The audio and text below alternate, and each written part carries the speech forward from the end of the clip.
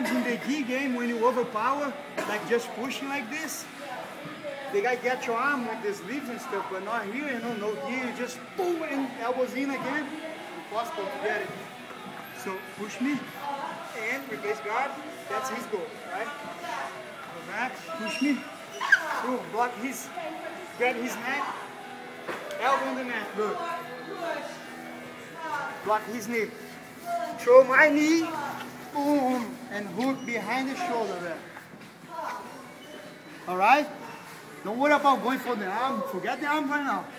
Here, leg over, grab his head and lock his head. I have everything finished. You can finish here or here.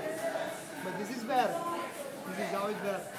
Like I said, if anything goes wrong, and most of the time won't happen. If you do every step right, won't go wrong. But if anything goes wrong, hip on top again, hip pressure on his head. Like I said before, it's not like the regular armbar that you're laying here on the side. I'm on my side, so controlling his hand here. So in this situation, if he escapes, like escape, get on your knee, boom, I'm back on top again. I'm aggressive, back on top.